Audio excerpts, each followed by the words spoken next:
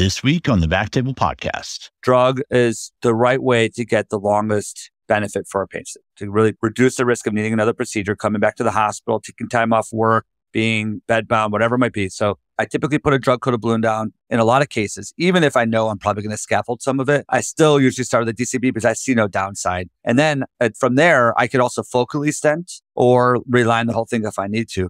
But I almost always use drug-coated technology in that same algorithm that I presented to you. Long fem pop, outside of the distal SFA pop, I'm going to put in drug-coated or drug-eluting stent. If it's the pop, I'm going to put in a supera. But I don't have many procedures where there's not some drug touching the patient. And I don't think there's any downside for double treating. You know what I mean? Again, I think that the drug-coated balloon and the drug stents might have different properties, and when that paclitaxel might be most effective, I'm looking for long-term benefit. And I think that the dual technology could have an impact, but at minimum, it's not going to hurt the patient.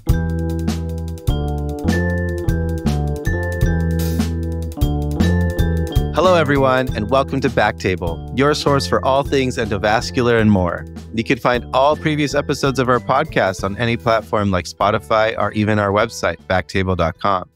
You can follow us on Twitter, Instagram, or LinkedIn and keep up with the latest updates and give us feedback through comments. Now, a quick word from our sponsors.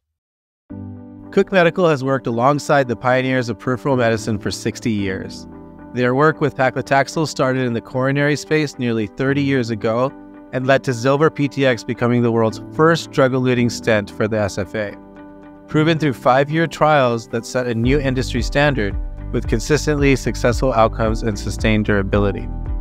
When paired with their exclusive prediction model, patient-level predictability with Zilver PTX is at your fingertips. Visit cookmedical.com/ZilverPTX predictability to predict your patient outcomes. At Cook, they remain dedicated to providing therapies and technologies that treat peripheral arterial disease. Globally, PAD impacts millions of patients and requires specialized devices and treatment options to improve patients' quality of life. To learn more about their comprehensive portfolio of devices, visit cookmedical.com. Now, back to the show. I'm Sabeen as your host today, and I'm happy to welcome Dr. Eric Secemsky from Beth Israel Deaconess in Boston.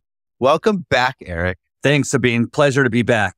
Absolutely. I think we've had you on for a couple of times, and every time has been great.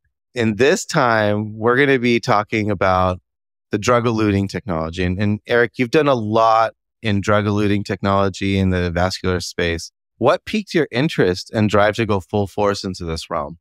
Yeah, it's really twofold, and it's always an interesting conversation to have with specialists outside of the cardiology realm. You know, in interventional cardiology, on the coronary intervention side, this is our lives. We've grown up with the evolution of drug technology. And, you know, when I went in to start doing my diagnostic angios as a fellow, we still had bare metal stents on the shelf, and we had the first generation and then second generation drug-eluting stents. Now we even have third generation. And so we've watched this technology evolve to the point that we don't carry bare metal stents in cath labs anymore. So again, if you go back 10 years, you look at the patient, you'd say, oh, listen, they might have an issue that they come off their dual antiplatelet therapy early. They're not really good at taking meds long-term. They might have some bleeding risk. Let's put a bare metal stent in. We know the long-term data is not as great, but it saves us some risk on the short term. Now we have data showing that even drug-eluting stents for coronary purposes can go along with low duration of dual antiplatelet therapy up to 1 month. And so we just got rid of bare metal stents altogether. So when you look at an interventional cardiologist and you talk about drug-coated technology, this is our bread and butter. And so that was really what tied me in then to the second part of that, which was the paclitaxel controversy, which I know we'll speak about, and how my passion for drug technology and then working through that real challenging situation kind of blended my interest in the coronary space to the peripheral space. That's awesome. Yeah, we'll totally get into that. I know you've been on before, but just for our listeners who might not know you, can you give us a little introduction about your practice and what your main focuses are? Yeah, absolutely. So I'm an interventional cardiologist by training. I trained over at the Mass General for most of my cardiology and interventional cardiology training. And then I did dedicated training in vascular intervention fellowship and in vascular medicine. And so I moved over and started a vascular intervention program at the Beth Israel Deaconess Medical Center in Boston, which is about 3 miles from the Mass General. So I didn't have to move too far. But they weren't doing a lot of these procedures at the time. There's been a history of doing these procedures, but it was a little bit quiet. So I kind of rebooted the program. And I split my time when I'm in the cath lab between coronary intervention, which is about 30 to 50% of my time, and then peripheral intervention, which is the other half, if not more. And, I really, even on the peripheral side, my main interest is lower extremity arterial disease. So if you can fill my day with lower extremity cases, I'd be a happy guy. And it doesn't always work out that way. But so I do a lot of infrainguinal and above the waist interventions, whether it's claudication or CLTI. And then, my other pocket of procedures really focuses on pulmonary embolism interventions. That's been a big part of my career. And more recently, renal denervation. And, I do all the other IVC filters and DVT. I always call myself, I got a little bit of IR, a little bit of vascular surgery, and a little bit of interventional cardiology mixed into my practice. So, dude, I'm not surprised. I mean, I went to med school with Eric, and he's probably the most smartest person I've ever met in my life. So that's a danger. We're all screwed if that's the case. Yeah. So. No, totally. So, okay, let's get back to drug-eluting technology and specifically drug-eluting stents. There's a lot of vocab and terminology thrown around like scaffold, drug delivery method, drug. Tell us a little bit about what those mean and how they're different in different stents. Yeah, absolutely. So most of the backbones of our metallic stents in 2023 are really the same framework of the metallic components, which I won't go into, but we've gone back and forth from same stent and scaffold, which in many places represent the same technology. But we also know that a supera stent is built differently than a self-expanding stent. And then also recently we've been reintroduced to the bioabsorbable scaffolds. And so the scaffold terminology is becoming more relevant in meaning that there's an implant after you've intervened. The makeup of a drug stent, I say drug stent and not drug coated or drug eluting, differs based on the technology. And so in the coronary space, again, there's three components to a stent. There's the scaffold, there's the polymer, and then there's the drug. And the polymer is what elutes the drug over a certain amount of time. Now, the first drug coated stent, and I'm using coating here, in the periphery was the Zilver PTX stent. And that really changed the game. This has been on the market, I think it was around 2012. When it really got introduced into the US market. And that was the first and only drug-coated stent and remains the only drug-coated stent on the market now. And that is a metallic stent, again, with coating of paclitaxel. By coating, What do you mean by coating? It's just attached to the stent? Yeah, and I don't want to say sprayed on because I feel like that doesn't do justice to the technology, but it's in theory sprayed onto the stent. And I think that drug sticks around for about 90 days, if I'm right, and I might be off by a little bit. And then the properties of the stent go back into a traditional bare metal stent. And then we've been introduced to the Eluvia stent that kind of got rolled out during the paclitaxel controversy. So I had a little bit of a slow start, and then now has been more on the market. That one combines both the drug, the paclitaxel, the metallic background, the stent scaffold, and then a polymer.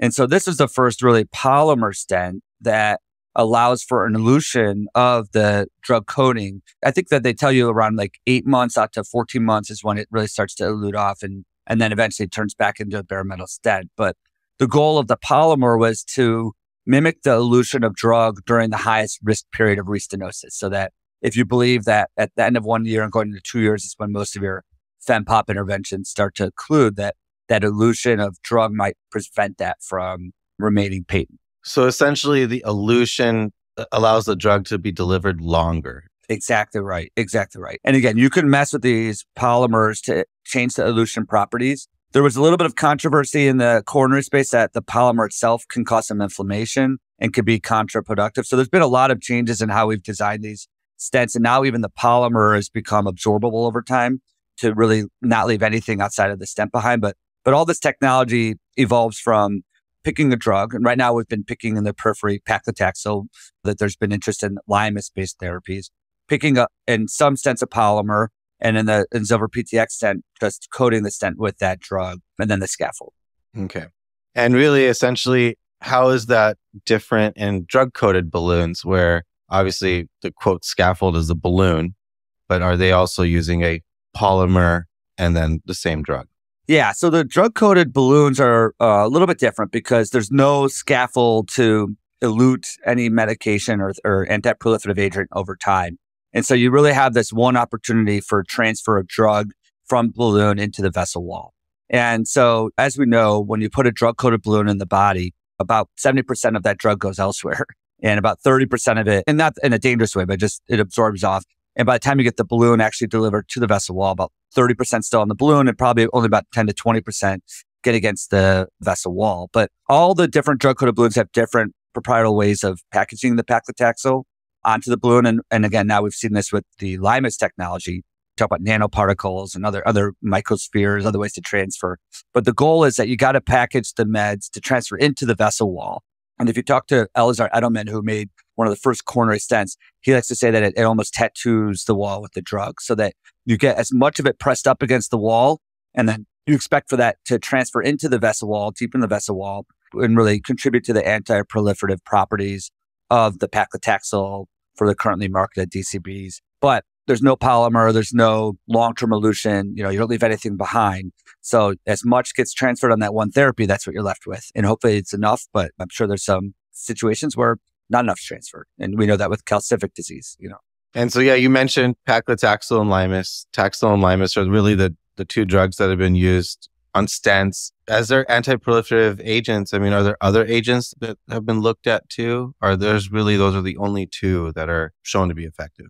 I'm sure there's been interest in many different agents for decreasing anti-proliferative properties of restenosis. A lot of what we're doing in the periphery has been driven by how drug technology has evolved in the coronary space. And so back when the first generation coronary stents were made, they were Taxol. They're Taxus based, and the stents themselves worked really well. They prevented early and midterm restenosis that we were seeing with bare metal stents. But the problem in the coronary stents is that it almost worked too well, that there was risks of late occlusion. We call it stent thrombosis because of potentially paclitaxel being too aggressive and not letting the stent really endothelialize into the vessel wall. And then that metal scaffold was a nidus when it came off your antiplatelet therapy for thrombosis. And so that's why in the peripheral world, two things happened. One, we started using dual antiplatelet therapy much longer to prevent that late restenosis or that late occlusion. And then we evolved from paclitaxel to limus based. And there's a couple different limus drugs. And that really, the limus with the polymer in the coronary space allowed for this more consistent elution and more really successful long-term reduction in thrombosis rates. That's become the standard of care. And all our stents now are limus based. In the periphery, you have to think of the peripheral space a little bit differently.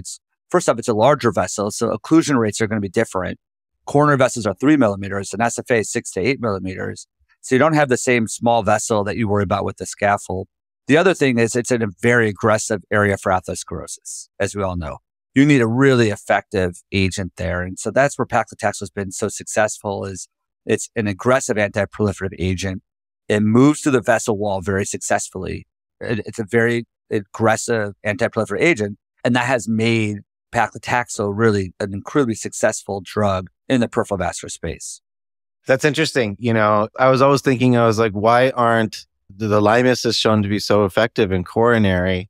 Why isn't just all the peripheral stents limus too? But it's interesting that paclitaxel is stronger, and that's why.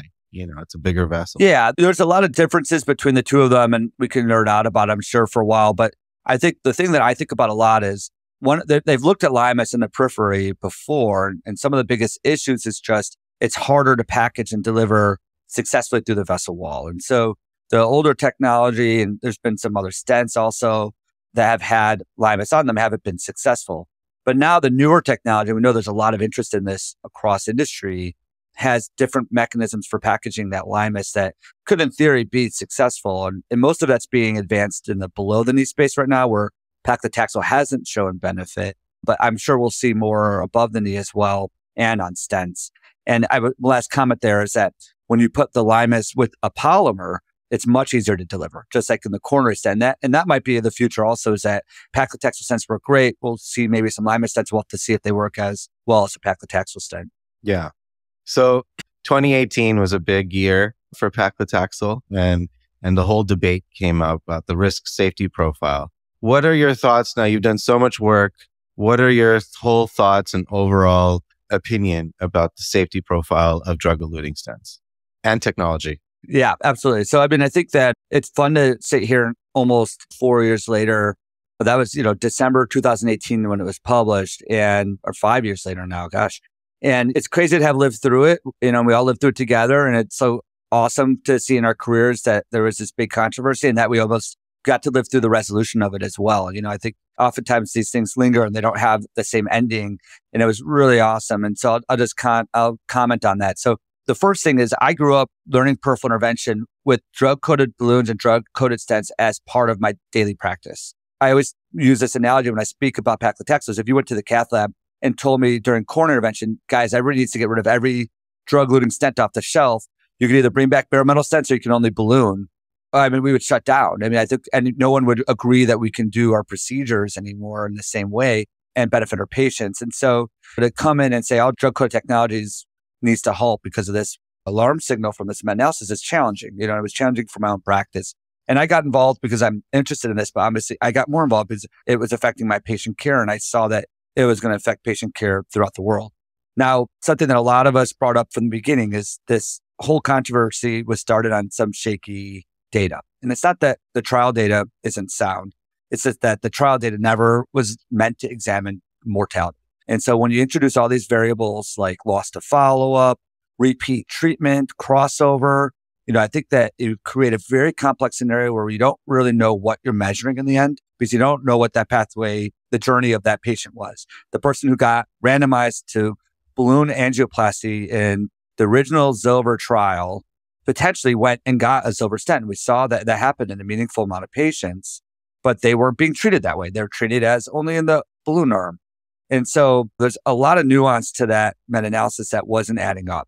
And then we never could really demonstrate a mechanistic fashion of how a one-time treatment with what is relatively low-dose paclitaxel can cause such a high risk of death, 7%. That's just a number that, it's hard to think of things that can cause 7% more death. 7%. Right? Unless you're trying to kill someone. But so I think the most important thing though is, and the FDA said this themselves, is if it wasn't death, there would have maybe been a different response. But death is such an important endpoint to everyone, patients, to clinicians, to regulators, to the population level. So because it was such a important endpoint that was being presented as associated with these devices, the FDA had to take it seriously.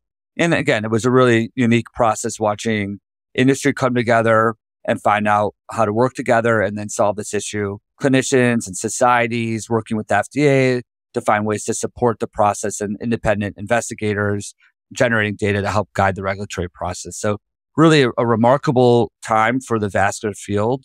I think everybody should be proud how people came together, trying to do what's best for the patient, make sure the patient risks weren't there, that with everything that we care about our patients first, that we're doing things with them in mind. But in July of this past year, the FDA finally reviewed all the updated data. They had an updated independent patient data meta-analysis. So they got the individual trial data with all these updated trials that had lost to follow-up, some newer trials that had longer-term data. This is published in Lancet in October by Sahil Parikh, Bill Gray, Peter Snyder, and others. And that really gave the FDA the confidence to say, we don't have a true sense that this association is actually real and that these devices are causing harm, and really reversed all their stances on paclitaxel. Yeah. So that was a very important article and stance. And it was an interesting time to live through because we all knew drug-eluting stents were working great and drug-eluting technology is working great. And having those challenges or having those conversations with those patients at that time, 4 years ago was difficult. Absolutely. I'll tell you something. I was at Viva sitting through a talk about durability of drug-coated balloons and drug-eluting stents. And they were reviewing all this interesting data and all. And it was so nice and refreshing to sit there.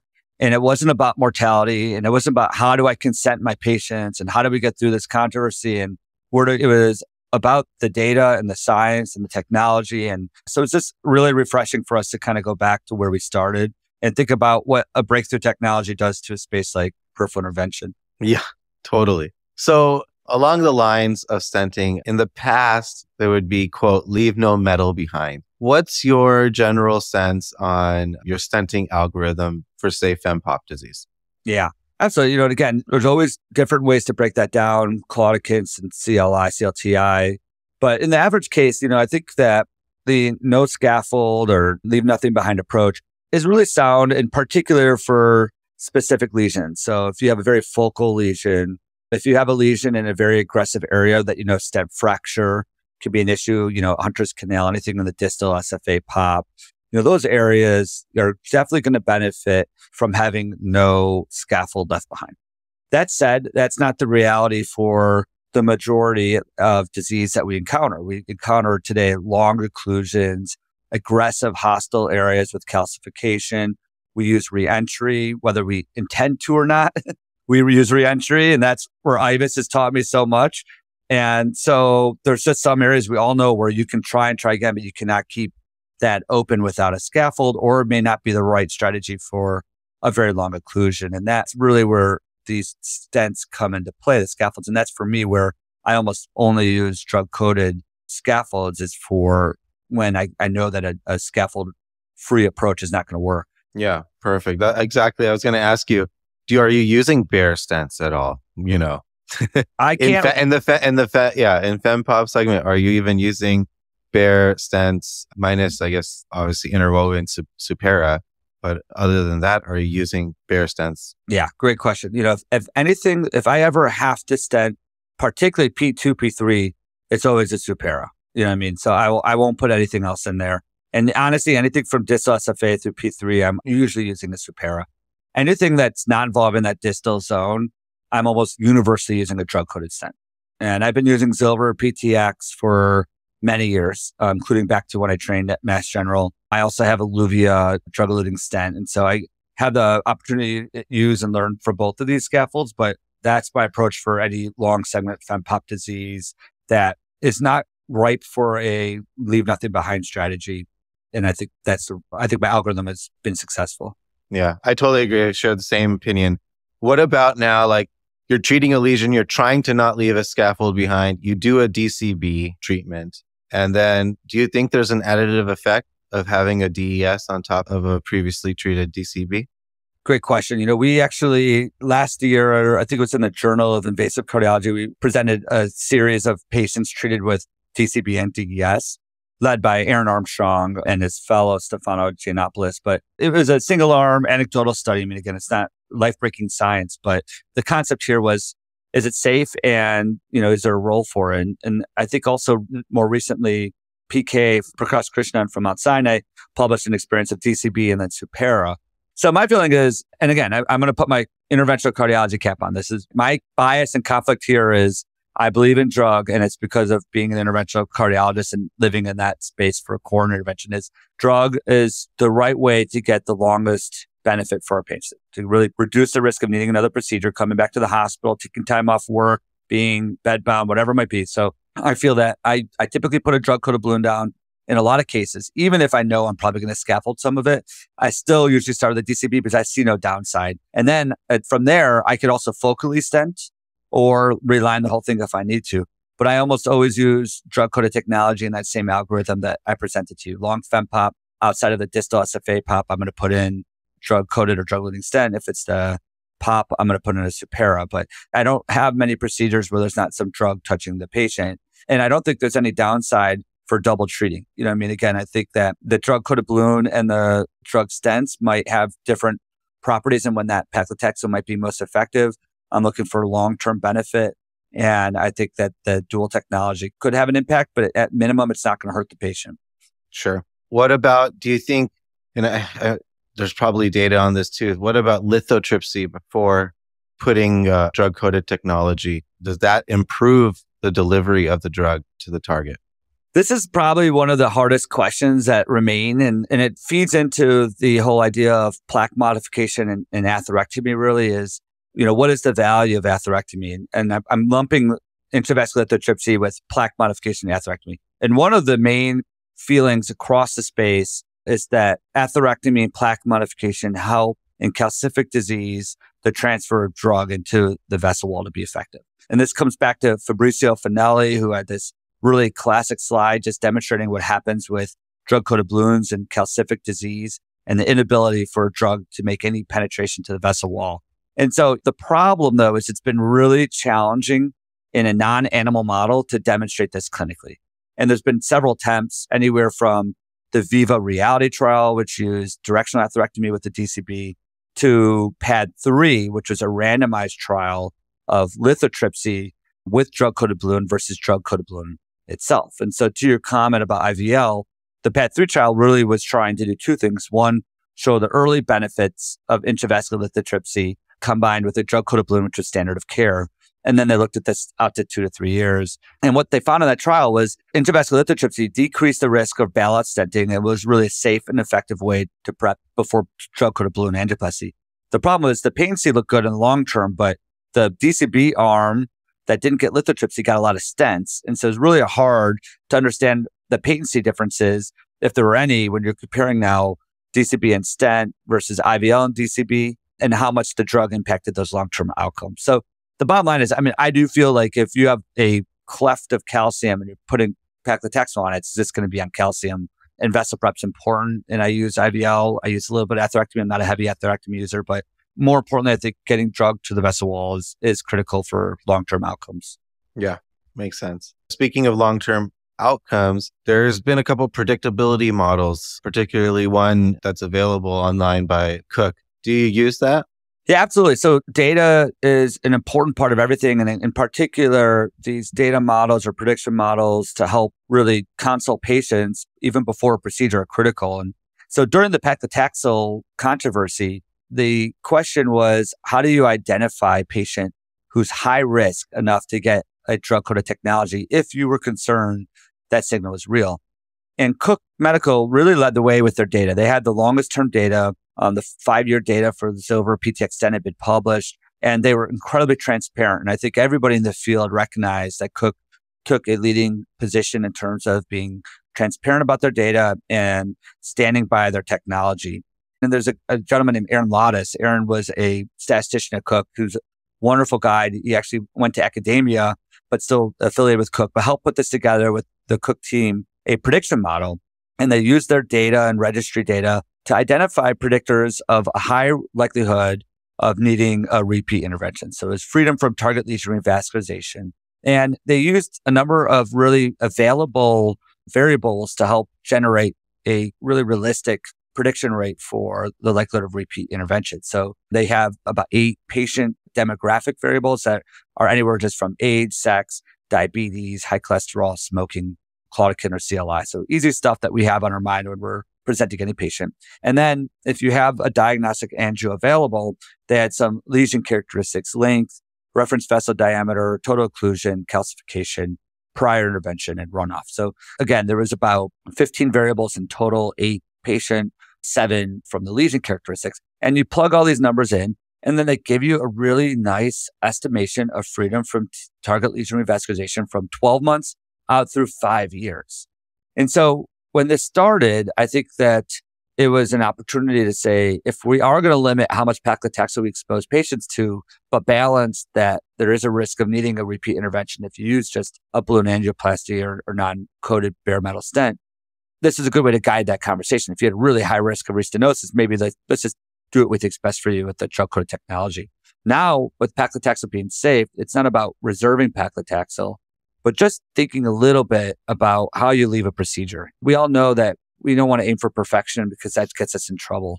But we also know that we got to think about the risk, long-term risk for a patient, and that goes anywhere from their age, the severity of their disease, CLI versus claudication, to the lesion morphology. This helps us just be realistic with our patient that you have a fairly high risk of TLR. We are going to be really aggressive with how you treat you because the only way we know how to modify that, if you're already going towards an intervention, is to be really complete with our intervention.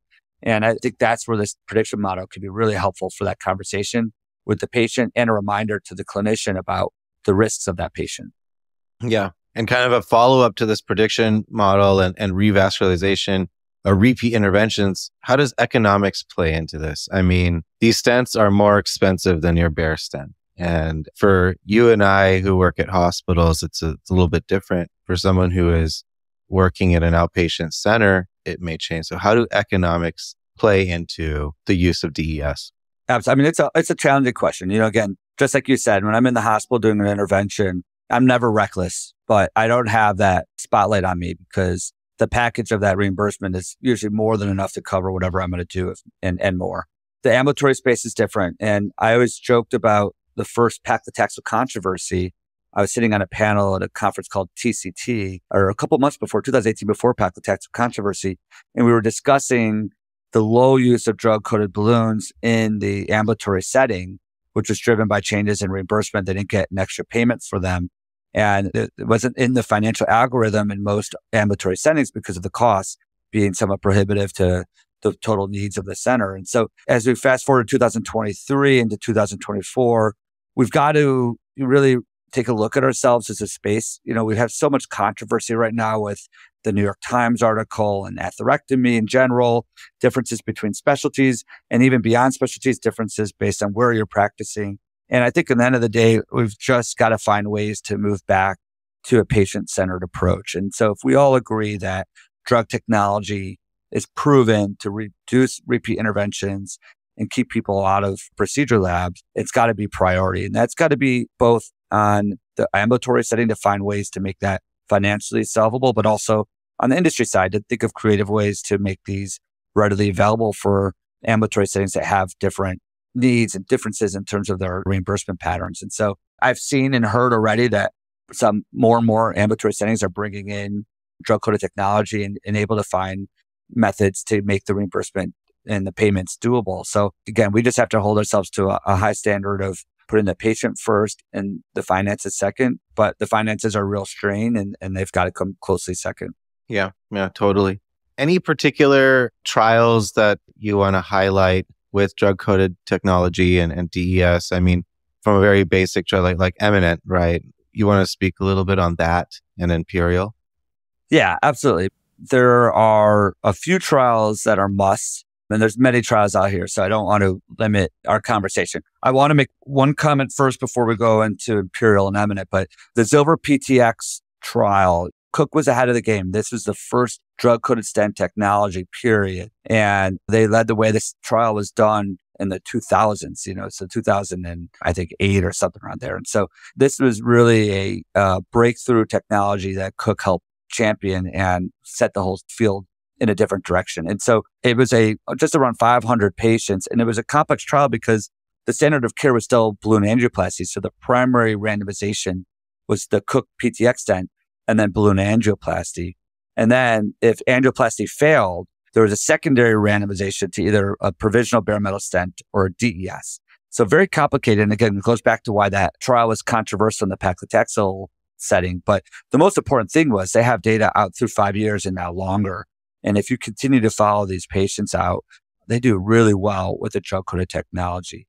Everybody has a different definition of what well means. This isn't CLTI, typically these are claudicants. And so, but we know that patency, freedom from TLR, all of these were really improved out through 5 years with the drug-coated stent, the Silver PTX stent. So fast forward to IMPERIAL, which was published, I think, in late 2018. And this was Boston Scientific's trial to look at the IDE, the approval of the Eluvia polymer drug-eluting stent. And they did something different than people were doing in the space. They compared it head-to-head with the market lead, the Silver PTX stent. And so I think for a field, this was a really important trial to conduct because we need these type of data to guide our decision-making. We need to have some head-to-head trials. And that's not happening from a regulatory standpoint because the regulatory process usually just makes you compare to the standard of care, which some places is just plain balloon angioplasty. So it was important for us to say, how do these two technologies compare? And, the IMPERIAL trial showed some important stuff. And again, you learn more as the study ages. When we first started the trial, the IMPERIAL primary results published in Lancet in September 2018 showed first that there was non-inferiority. So there's no differences in terms of the ability of the Silver PTX to perform, the Eluvia stent to perform to the level of the Silver PTX stent. Now, again, this trial was around 460 patients and it was 2-to-1 randomization. So again, there are some limitations there, but then they said they went on in the trial. If they met non-inferiority, they could look for superiority. And there was some benefit at 1 year for the Eluvia drug-eluting stent over the Silver PTX. Now, as you've gone on past 1 year, the benefit of that has kind of narrowed. And really how I look at it is these two stents together are really important, have effective stents. Yeah. And again, 1 year is not really what most of us, especially for Claudicants, are thinking about. We want to get 2, 3, 4 years out of it. The last study that you mentioned was the EMINENT study. And it's just worth commenting on because, again, this, as important it was to run IMPERIAL as a head-to-head trial, the question remained, well, what about our bare metal stents? And we haven't really seen a contemporary trial randomizing the best drug-coated technology to bare metal stents. And so the EMINENT trial compared the Eluvia stent to the average bare metal stent. And I think around 15 to 20% of the bare metal stents were Superas. So it was a combination of probably best technology and average stent technology. But at 1 year, again, there is a benefit of a drug-eluting stent over a bare metal stent. And we'll hopefully see some longer-term data on that trial. But overall, the bottom line is we've got some really good stent options right now. And they're clearly better than PTA. I think we can all agree on that. They're better than probably an average bare metal stent. I think that's also clearly demonstrated now. And there's more trials now looking at the comparison of like DCB and a drug-eluting stent. And there was a trial called the sports trial that compared outcomes between bare metal stent, DCB, and DES. And that trial showed really a nice outcome for DCB. And, I think that with DES as needed, there's an algorithm to be had there. But DCB and the Eluvia DES and sports trial, which was presented at TCT this year, outperformed bare metal stents. So I'm going to conclude my blurb here as saying that there's probably very little role for balloon angioplasty alone. There's probably a very limited role for bare metal stent, and probably DCB before bare metal stent if you're going to use them. Makes sense if that's financially possible. But I definitely think the future is in these drug-coated technologies. What a change from like 5 years ago when we were dealing with this debate. And now it's like, I know. No, this is obviously better. I know. I know. It's great though. I mean, it's great where we live in a abyss of evidence in the vascular space to finally have evidence to say that. I have trials to support each of those comments, and that's really what this field has needed for a long time. And so I'm proud that that's the direction it's gone. Yeah. Next question is about future technologies, right? Are any benefit of using drug on stent grafts, like maybe the edge of the stent grafts or things like that? I love that question. I think about that all the time because we were sitting up at Viva talking about PQ bypass. If people are not familiar, the DETOUR trial looked at this percutaneous bypass that you could perform along long femoral SFA pop lesions. And we were just talking about covered stents and when they do fail, where do they fail? And as you mentioned, Sabeen, they almost universally fail at the edges. So when I do put in, I don't put in a ton of infrainguinal covered stents. I'm thinking more about that, in particular for ISR. There's good data on that. But when I do use them, I think that using a drug-coated balloon to really hit the edges is probably a good way to experiment, whether that can reduce some of the restenosis when it does occur. I think that could use some more data. And so I can't give that a level 1, but that's a great question. Something I've thought and talked a little bit about. Sure. And what about, there's other spot stenting like tacks and things like that any other utilities you see drug might be coming out to? You mentioned bioabsorbable stents too. I'm not sure. Where are we at that on those? Yeah. So TAC is a great technology. And again, that is really meant to be a dissection repair device. And so I think it sits in its own space a little bit. And if you really, as we discussed, buy into this idea of a minimal scaffold-free approach, TAC gives you the opportunity to really reduce the need of having a lot of metal and stenting a whole segment where that might only just need some repair. So really cool technology and really was a unique thing to come to market. I think that the big 2023 attention has been on the bioabsorbables, but primarily for the below the knee space. And the bioabsorbables right now, most of the technology are combining an absorbable scaffold. And that's why we're moving away from the word stent with drug. And these drugs primarily are limus because, again, it's easier with a scaffold to package limus on there than to package it on a balloon in some situations. And we know limus works well. With their coronary DES proximal tibials, those stay open. Exactly those right. Stay open. Absolutely right. That's what everybody says, right? They're like one segment that you might get horrific restenosis below it. And then you have this beautiful stent there. I'm excited, and I'll put the plug in there that maybe you'll invite me back in 3 or 5 years and we'll talk about how that below the knee algorithm has changed. But I think that the idea of the future is proximal tibials will get a scaffold Right now, we're thinking that the bioabsorbables could be the right scaffold for the proximal tibials. They can deal with recoil. They can deal with dissection. They could deal with recalcitrant lesions, but they absorb with time and you don't have that risk of having metal there or precluding you from a bypass or something in the future. And then more distal disease that goes down closer to the ankle, we're really hoping that these limus DCBs are successful or the right paclitaxel DCB comes out. So I think that algorithm is going to look very different in the next 5 years. And then that might creep back up into the above the knee space, looking at bioabsorbables there. But I don't think we're at that point yet. Well, that's cool. Eric, I have a feeling we'll have you back on sooner than 3 to 5 years. So that was really great. I mean, that's a lot of information we covered. I mean, this, a big take home point is drug-coated technology, drug-eluting technology works. And really, you should be using this in your treatment of peripheral vascular disease. It's obviously been shown in your coronary. I mean, you said you don't even have a bare metal stent on the shelf on the coronary. Exactly. Exactly right. Super great to have you on. Any last words of wisdom, parting wisdom regarding this?